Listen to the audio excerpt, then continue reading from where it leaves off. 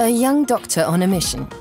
During 160 days of each year, he shares a tiny cabin with 2 colleagues and travels through the Amazon.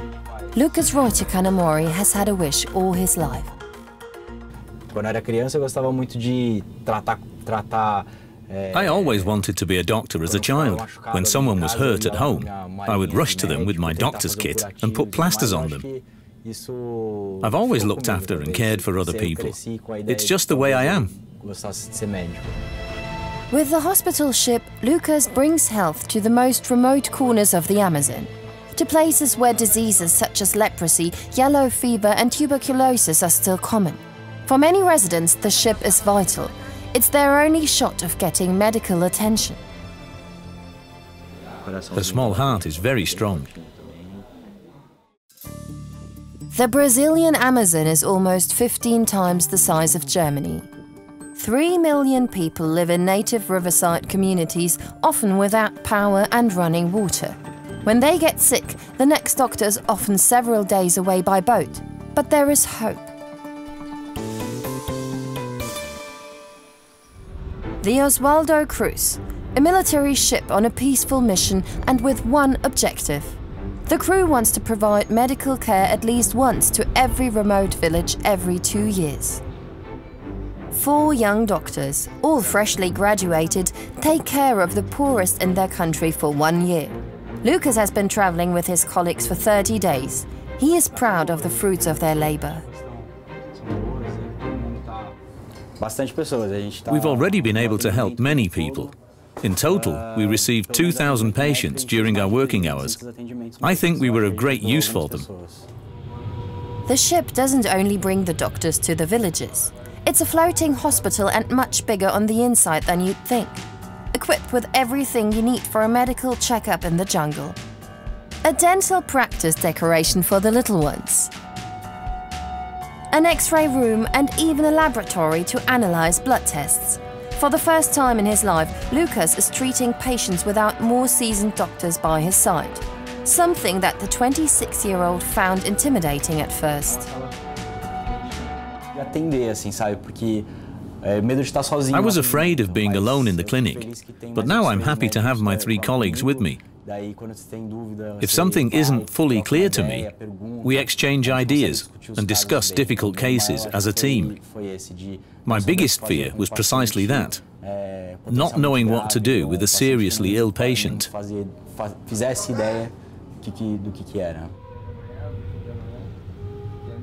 After sunset, the Oswaldo set sail. The rest of the night, Captain José Duarte maneuvers the hospital ship through the Rio Tapajos, one of the largest tributaries of the Amazon. At dawn, they should be arriving at the community of Cajutuba. As the crew steers the ship out of port, the medical team meets up for a briefing. There are a total of 4 doctors, 4 dentists, 7 nurses and a pharmacist on the ship. There will be electricity in the area tomorrow, but with limits. If we connect too many devices at once, the power won't hold. But we can bring with us the most important devices, like our scales. We'll also have a cell phone signal there. The more resources the doctors have available, the easier it is for them to care for others. From previous missions, the Navy already knows the coordinates of the communities and has a rough idea of what to expect. However, sometimes the expectations don't match reality. We've come across completely different situations. Communities change, and they may not be where they used to be. Sometimes the communities move because the river has changed, or because the tide has risen. Tomorrow morning, Lucas and the other doctors will find out if their preparation was correct or not. Sunrise at the Rio Tapajos. As the Oswaldo Cruz sails for the community, the crew is woken up in traditional military fashion.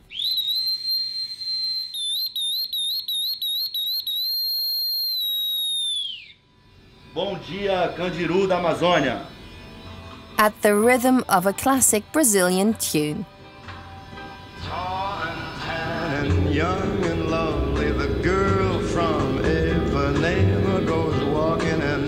breakfast is ready at 7 sharp.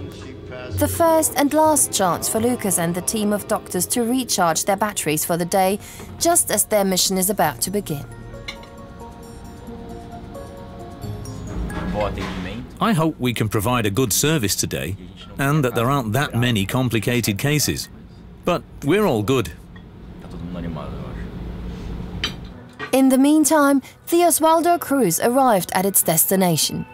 The doctors have to cover the final stretch to the mainland in a motorboat since the ship can't dock on this shore.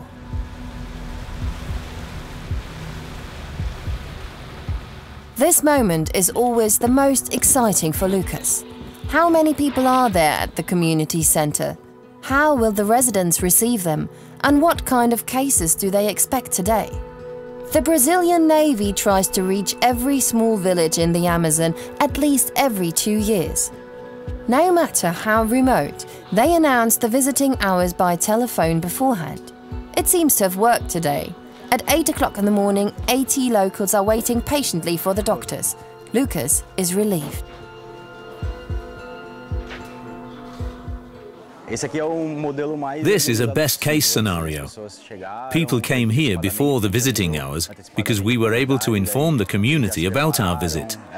They welcomed us and even helped us set up a few tables and the rest of what we need.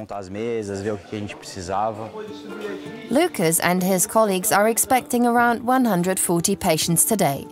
A normal amount on a working day, but not every visit is as organized as this one. We visited a community that hadn't been visited by a doctor in 10 years. There was an improvised nurse in the village, but no health center with medication. We had to stay for 2 days to see all the patients in the line. Intestinal parasites are widespread across the Amazon region.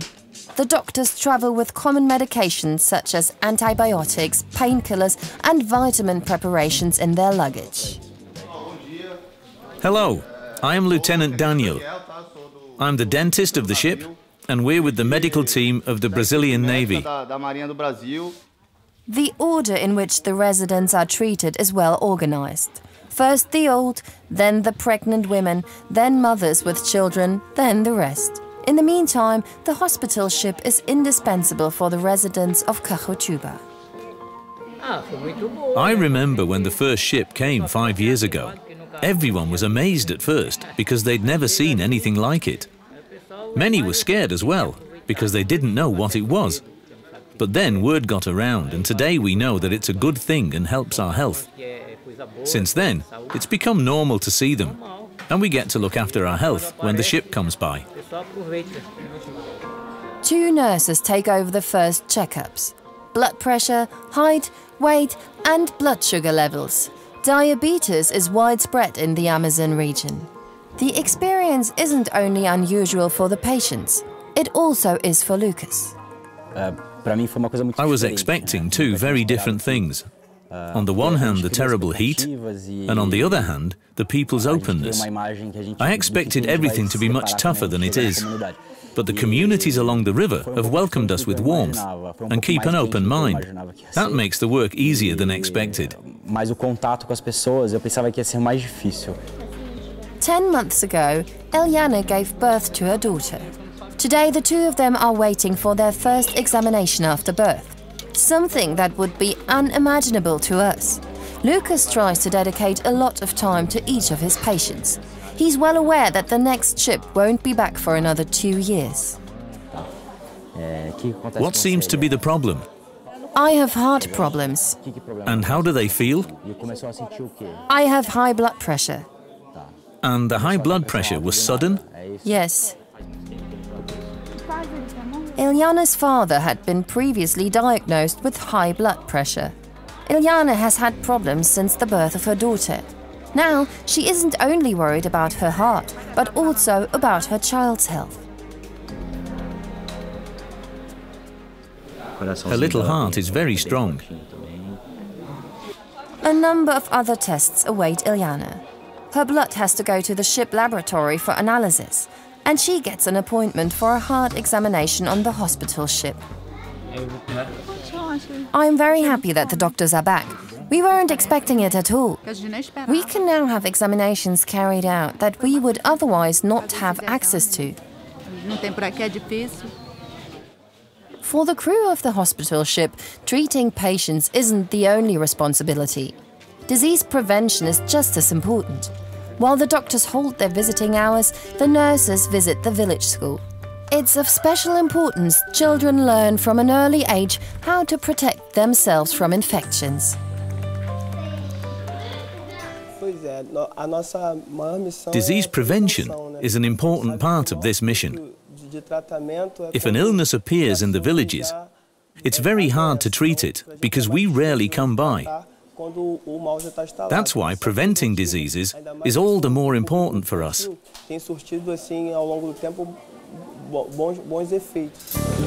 There's a simple reason why nurses teach the children about hygiene. They tell their parents and grandparents what they learned. That's how the entire village is educated.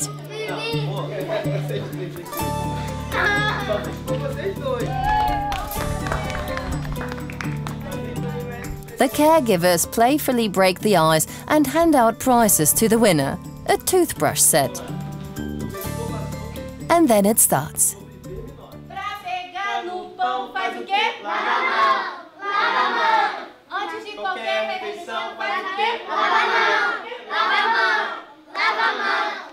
Daily routine for us, washing our hands and brushing our teeth.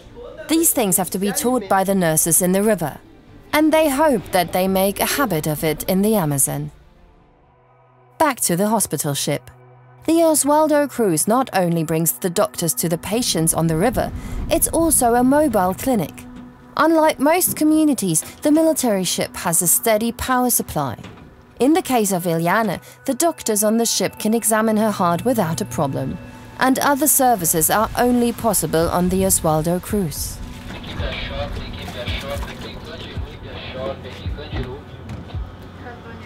Many of the villagers are waiting for dental treatment on the ship. While we would get to go to the doctor for a toothache on the same day, it often takes up to 2 years for the next dentist to visit the Amazon villages. Ileana is finally allowed to have her heart examined in the operating room. With an ECG, doctors improve their likelihood of discovering where her problem is coming from. This is a routine examination. We usually do these 3 or 4 times during our visiting hours. Ileana will soon find out whether her heart is in good shape. The doctors also examine her blood in the ship's laboratory. In the middle of the Amazon region, the Brazilian Navy crew can carry out all the important tests they would also be able to do in a hospital. We're finished. That's it. You can get the results from the doctor over there.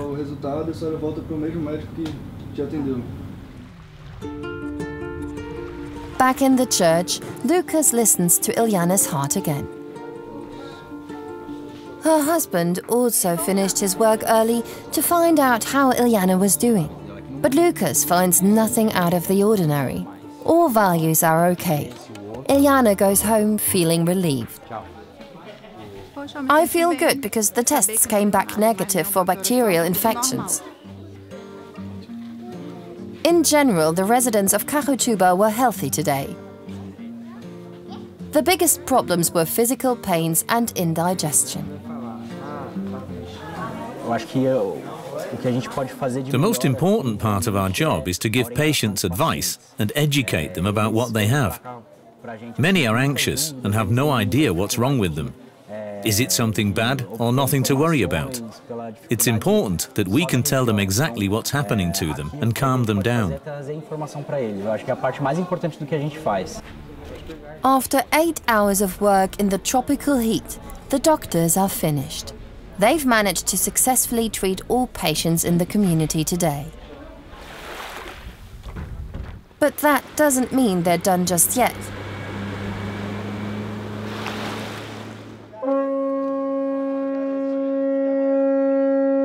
As the hospital ship heads for the next community, the young doctors discuss their cases and learn from one another. Again and again, Lucas meets patients he can't forget easily. And there's something else that makes him sad today. People asked me today, when are you coming back? And I had to tell them I didn't know. It's hard for me, but still. Nevertheless, I'm very happy we got to be there at least once. And I'm glad I was able to help these people.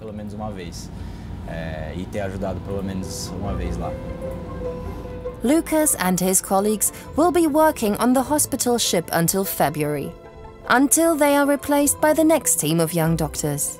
Their mission: to help people in the most remote corners of the Amazon.